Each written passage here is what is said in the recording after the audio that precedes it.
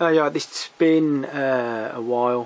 This is going to be a DVD and Blu-ray update. I'm sorry if I haven't replied back to a lot of comments. I've been busy over the last couple of months with work, really busy. This is a big DVD Blu-ray update. I'm going to try to go through as quick as I can. Again, I'm sorry about comments and stuff. I will try to get back to them. There's a few films, some good films I've seen. There's some real shit films I've seen. The first off, I'll get this out of the way just quickly.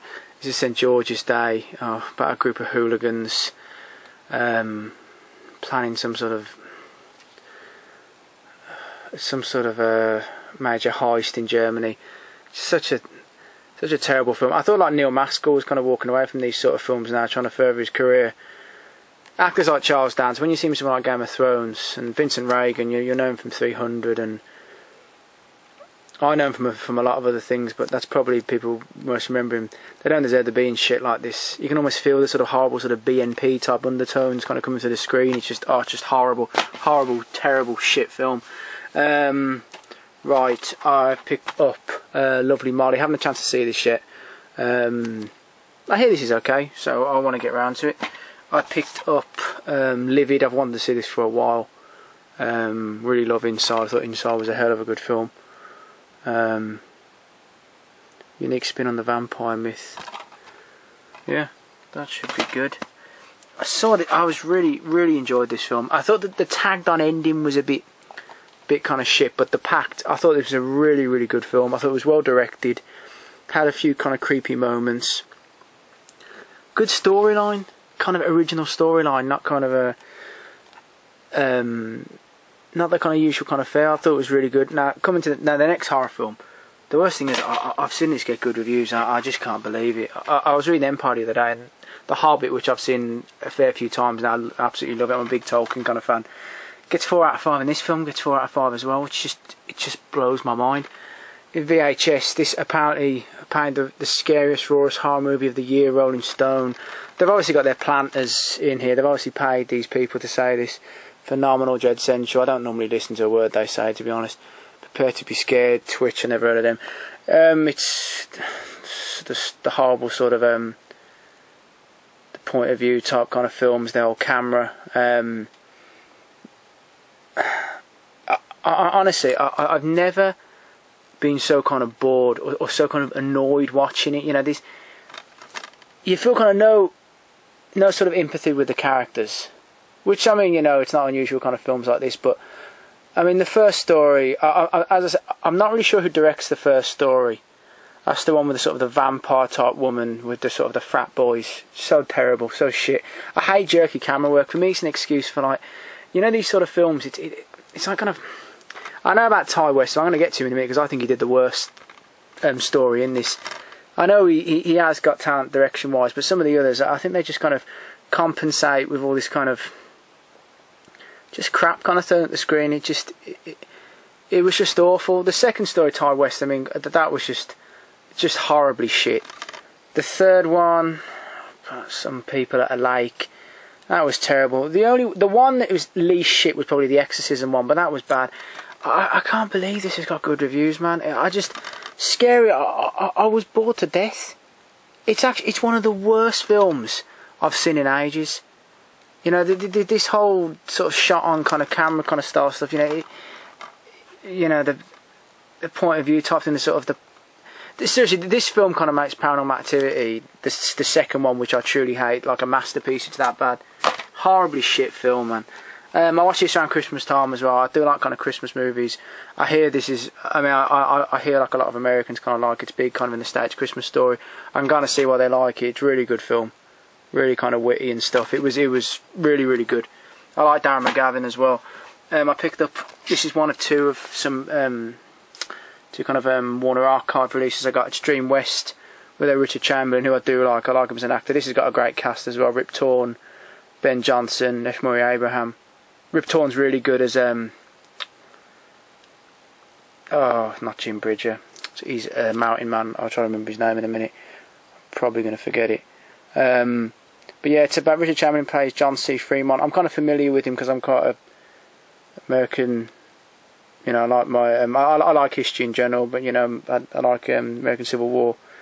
I remember him like he was at a few kind of battles during the Civil War, but this is his early kind of life, going across like the Sierra Nevadas, going towards California. It's really, really good, really, really good. Yeah, I thoroughly enjoyed it. It's really good, really good miniseries. I picked up this for a laugh. I picked up kind of two of these kind of daft, kind of disaster kind of films. Earthquake with Charlton Heston. I'll tell you, this is so funny. There's so many funny deaths in this. Really kind of daft and campy, over the top. Yeah, it's really funny. George Kennedy's funny as well. Now this one, 2-minute warning. It's about a sniper at is it the Super Bowl? Oh no, it's some sort of American football championship game. But the first hour and 40 minutes are just terrible, just absolute coma-inducing. But the last 10-15 minutes where he actually starts killing people, there's actually some pretty decent deaths. It's pretty funny. John Cassavetes turns up in it as well. This is another one I picked up. This is the other kind of Warner archive. It's Avenging Angel with Tom Berenger. I like a lot of the Turner kind of Turner Home movies. Tom Berenger plays a member of which group is it? It's within it's about the Mormons settling in Utah, and he plays basically a bodyguard of Brigham Young. He's played by Heston. He's trying to foil an assassination attempt. It's very kind of pro-Mormon, but it's pretty good. I have to say, I enjoyed it. I picked up Rev Season 2 with Tom Hollander, which is Season 1 I really enjoyed. I like Tom Hollander as well. Now, I'm trying to think here. Right. I picked up, oh god, this is great for a laugh. I picked this up for about £10. This is the Doug McClure fantasy adventure triple bill. Comes with The Land That Time Forgot, which is just terrible. At the Earth's Core is really funny. It's funnily awful. That's got Peter Cushing saying lines that are well beneath him. But Warlords of Atlantis, which I thought was going to be the worst one, was actually the best one. It's got that guy who blew his head off. He always plays a piece of shit in something. I can't think of his name. He was like in Jack the Ripper, the Michael Caine one. He was in Last Valley.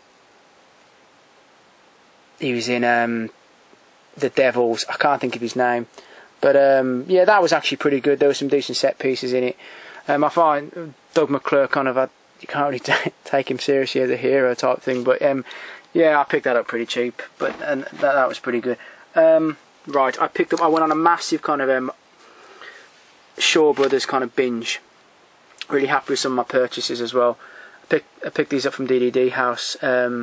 Bells of Death. I mean, they're all kind of the similar thing of the one man kind of running amok, gaining revenge. 3 men kind of murder this guy's just absolutely lay waste to his family at the beginning. He goes on the warpath. They're all like just.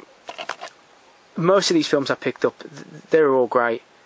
They're all thoroughly entertaining. That's really good. The Bells of Death, that was really, really good. This was a real favourite. This is The Boxer from Shantung. Oh god, the ending of this is just absolutely amazing. Who have we got on this? Yeah, David Chang's great in this. I think it's Chen Quan-tai, like the main kind of guy. Now I've got him in something else as well. Another film that is an absolutely awesome film. Deadly Duo with David Chang and T Lung. No, which one's this? Yeah, this is the one where they're trying to protect their lord. Seriously, the body count in this is just absolutely insane. I can't begin to tell you. Hundreds die. It's so entertaining. This was a great film. This also stars is it Kui Chin Hung? Yeah, Killer Constable. There's an amazing kind of amazing gore near the end. Oh god, the ending is absolutely amazing. Some of these films they could be boring in places during the early parts, but the endings are just so incredibly entertaining. I can't begin to tell you. Heroic Ones, T Lung and David Chang again. This is amazing. This is a bit of a somber ending.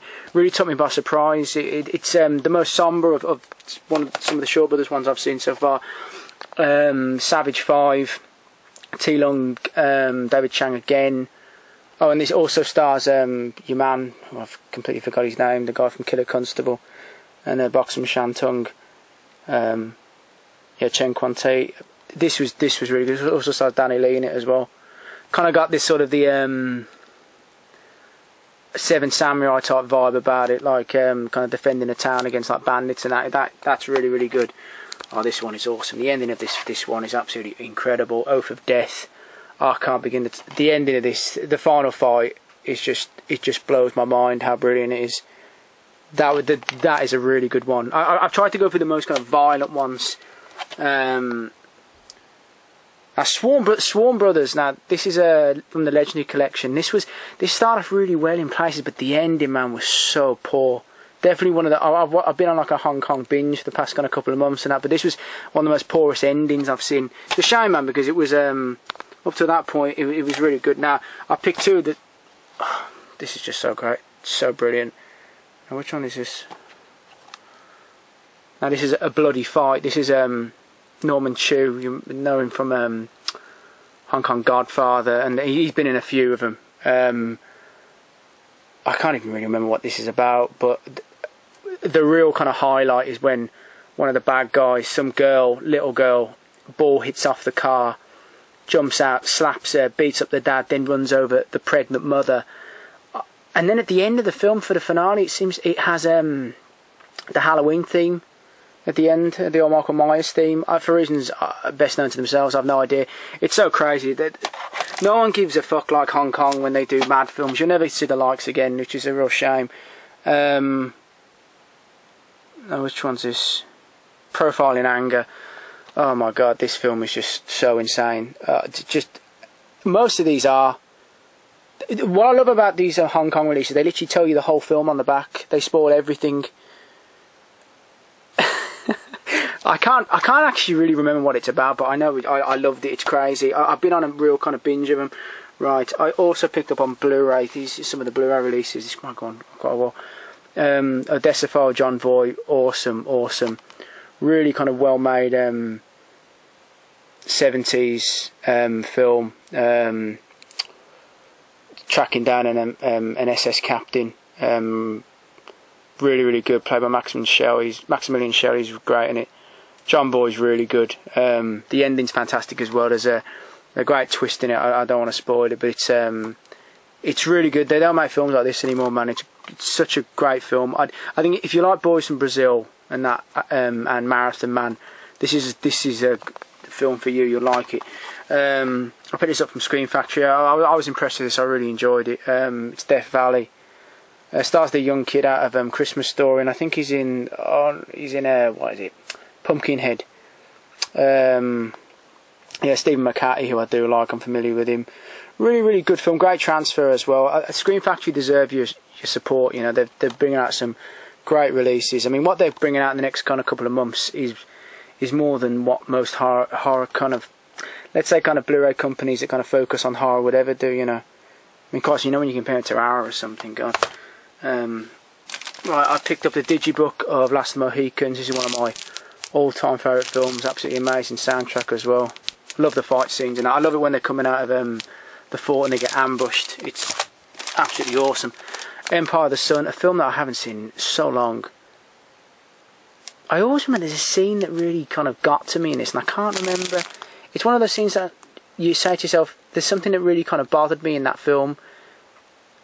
And I can't remember what it is. It didn't bother me. I'll say that I kind of got I can't tell. There's a sad scene in this. I can't remember what it is. What else did I pick up?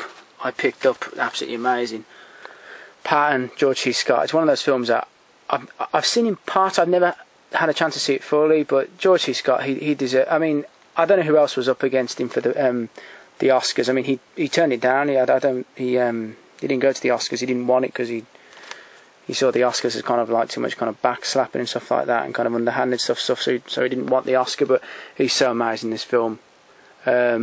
This is the one with the better transfer as well. Carl Malden as well as Omar Bradley's amazing. Amazing war scenes and battle sequences in this as well. So sad what happened to Patton, man. He didn't deserve to die the way he did. I picked up the Steelbooks of Lifeboat. That's a great steelbook, that is. Lost Weekend. I'm going to try to get through this a bit quicker because I don't know how long I've got left. Old Boy, really love that Steelbook, really nice release. Love Old Boy. I don't think anyone doesn't like Old Boy, you know. I've been waiting for this. Most of these were coming down on Amazon cheap, but Rumblefish was constantly at like the £18 mark, and I eventually got it for a tenner. Rumblefish is it's a great film. I haven't seen it in a hell of a long time, and the last of the Steelbooks I picked up is Double Indemnity.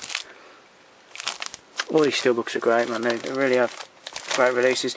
I picked up as well Dark Knight Trilogy, the German one. Comes with 3 Steelbooks inside. I enjoy the Batman films. Batman Begins and Dark Knight are great. Dark Knight Rises is great for about 80% of it. I found the last 15-20 minutes, man, poor. I mean, I suppose everyone's seen it. I absolutely hated Catwoman killing Bane, man. Just fucking sucked. And then just the film never recovered from that. The way they relegated Bane to just kind of a second-rate villain. It was it kind of irritated me a lot. I have to say, it kind of really bothered me, because it was the best thing about that film.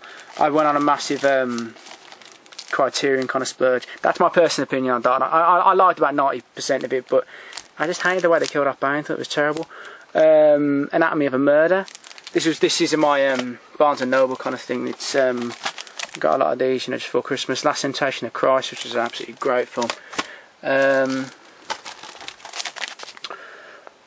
The Samurai Trilogy, which I can't wait to see. I've been slowly getting through a lot of these films. Terry Gilliam's Brazil, another film I haven't seen in so long.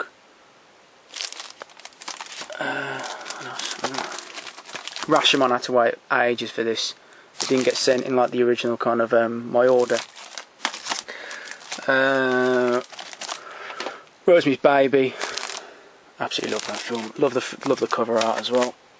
I'm just trying to get to the last of these before my camera runs out.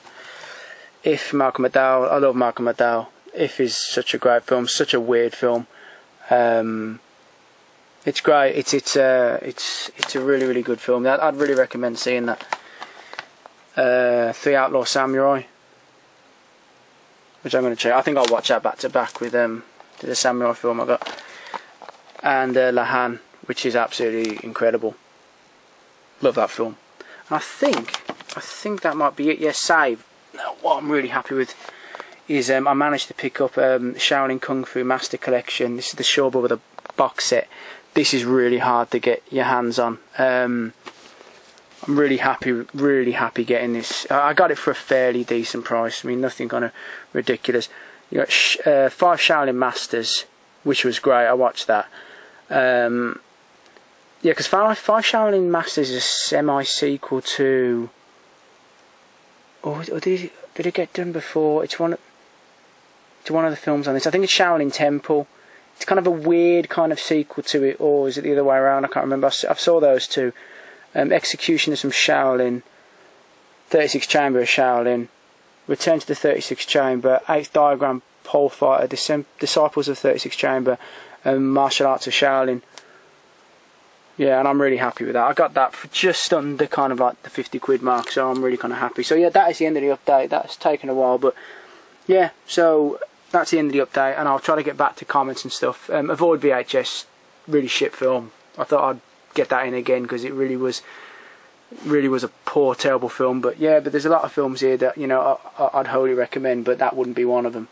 So yeah, that's the end of the update, and I'll be back with an update probably in the same time. I'm kind of busy still, so it'll probably be more like March, April sort of time. So yeah, thanks for watching, and I'll see you later.